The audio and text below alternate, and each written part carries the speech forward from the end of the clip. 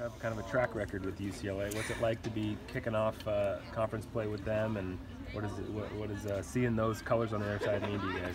I think it's kind of cool that it's opening weekend for us, because opening weekend we're notoriously good. So, and you know, UCLA, I think we care more about than any other team really, because you know, that's a team that we have put away, and that's a team that's put us away. And naturally, no matter how each team is doing every year, I think we could both be trash. One could be trash, one could be good, and it's always going to be a good series. So if there's a weekend to get out to Jane Sanders, it's this one, that's for sure.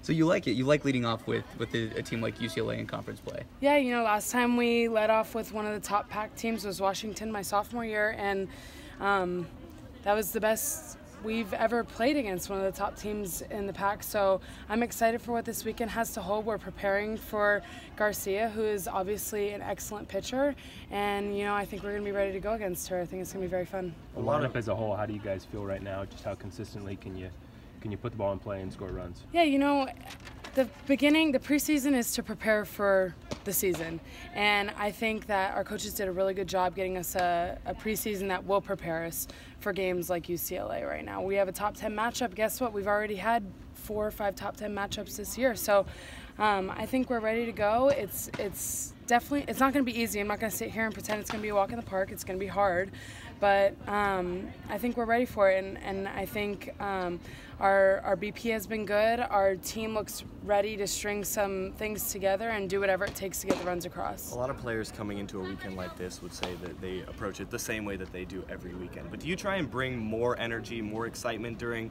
a week like this building up to UCLA? It's definitely important to not play the name across the chest.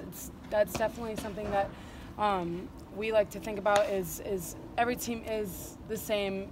But yes, I mean, UCLA is UCLA. We're not going to sugarcoat that either. So we're not playing the team across the chest. We are going to play our game, and our game will beat UCLA's game.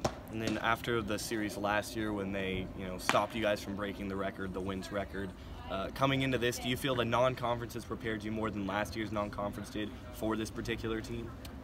Definitely. I think going into last year, I thought we had a lot of good things going for us, and our preseason prepared us in a different way, and that was what we needed last year, and this is what we needed this year. To get to the next step, we needed to do something different. So yeah, having a harder preseason, I think, definitely prepares us for one of the top pack teams' first weekend of pack play. So yes, I think the preseason definitely got us prepared this year for a team like this to open up with.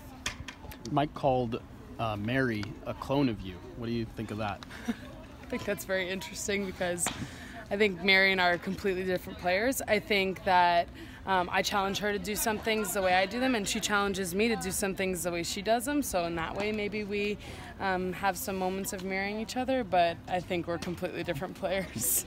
How close are you to that $10,000 goal to shave your head? I'm only at $2,000, and I say only, but I also know I got $2,000 in a week, and I have a whole month left to raise it. So we'll see if everyone wants me to shave my head or not. It's a win-win for me.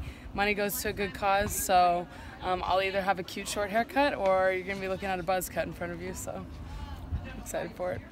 You've been very vocal about that cause. What does that mean to you personally? Obviously, if you are willing to share, but it seems like it does mean a lot to you. Yeah, I mean, cancer is obviously very close to my heart. My mom battled breast cancer last year, and I know it's completely different. It's childhood cancer, but at the end of the day, the disease just sucks in general, and nobody deserves to go through it, especially not someone who is so young and hasn't even done anything with their life yet. So cancer is very special to my heart, and I was talking to my mom about it. I told her that I was ready to cut 10 inches off, and she called me and she was like, the hair grows back. And my mom is in the process of growing her hair back right now, and I was like, man, you're right, I'm being selfish by keeping any of my hair. And then that was when I decided to go bald. So yeah, it is special to me, and I think it would be very special to the people that the money would go towards. So I'm excited for it. Is that what the pink wristbands represent? Yep, that's my mom, and then this is a loci bracelet, which has dirt from the Dead Sea, water from Mount Everest. Means in your highs and lows, remember to stay centered. So, yep. Breast cancer.